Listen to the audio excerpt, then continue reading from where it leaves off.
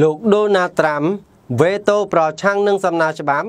ដើម្បីកម្រិតអំណាចធ្វើសង្គ្រាមជាមួយនឹងអ៊ីរ៉ង់យោងតាមប្រភពសារព័ត៌មាន USA Today ថ្ងៃទី 7 ខែឧសភានេះបានឲ្យដឹងថាប្រធានាធិបតីអាមេរិកលោកដូណាល់ត្រាំបានវេតូប្រឆាំងនឹងសំណើច្បាប់មួយដែលចេញដោយគណៈបកទាំងពីរកាលពីថ្ងៃពុធទី 6 ខែឧសភានេះដែលត្រូវកម្រិតសមត្ថភាពប្រធានាធិបតីដែលប៉ុនប៉ងចេញបញ្ជាវាយប្រហារយោធាដោយខ្លួនឯងនៅក្នុងប្រទេសអ៊ីរ៉ង់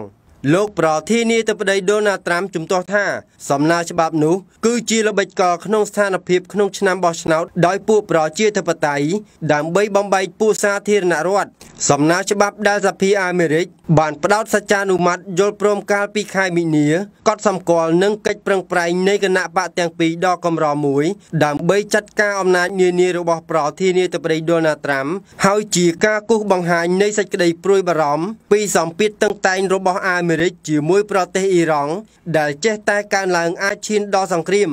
អ្នកគ្រប់គ្រងសំណើច្បាប់នេះទទួលស្គាល់ថាពួកគេមិនមានការគ្រប់គ្រងគ្រប់គ្រាន់ដើម្បីយកឈ្នះវេតូរបស់ប្រធានាធិបតីត្រាំនេះទេដែលនេះជាវេតូលើកទី 7 ហើយក្នុងរដ្ឋបាលប្រធានាធិបតីត្រាំគេដឹងហើយថាមានការវេតូប្រឆាំងពីប្រធានាធិបតីដូណាល់ត្រាំប៉ុន្តែជាបន្ថែមឥឡូវនេះប្រធានាធិបតីត្រាំបានចេញវោហារសាស្ត្រវាយប្រហាររិះគន់ទៅលើសមាជិកមួយចំនួន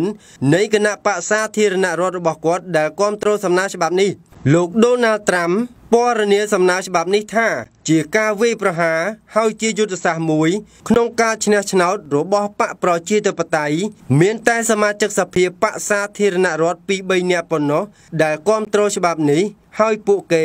កំពុងតែហុចដងកាំបិតឲ្យសត្រូវព្រឹទ្ធសភាអាមេរិកក៏មានផែនការនឹងបោះឆ្នោតថ្ងៃប្រហ័សនេះក្នុងការសម្រេចថាតើយកឈ្នះលើវេតូរបស់ប្រធានាធិបតីឬយ៉ាងណានេះបើតាមសម្ដីរបស់លោក Mitch McConnell ដែលជាប្រធានក្រុមភាគច្រើននៃព្រឹទ្ធសភាលោកដូណាល់ត្រាំបានលើកឡើងពីគោលជំហរនៃប្រធានាធិបតីអាមេរិកមុនលោកគឺជាចំណុចស្នូលនៃយុទ្ធនាការបោះឆ្នោត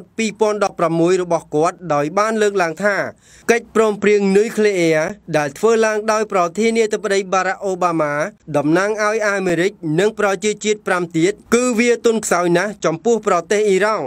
ស្ថានភាពជាច្រើនបានកាត់ឡើងកាន់តែខ្លាំងតាំងពីនោះមកដែលធ្វើឲ្យមានការវាយប្រហារនៃដ្រូនអាមេរិកដល់ថ្នាក់សម្លាប់មេបញ្ជាការជាន់ខ្ពស់ប្រទេសអ៊ីរ៉ង់លោកកាសេមសូលេម៉ានី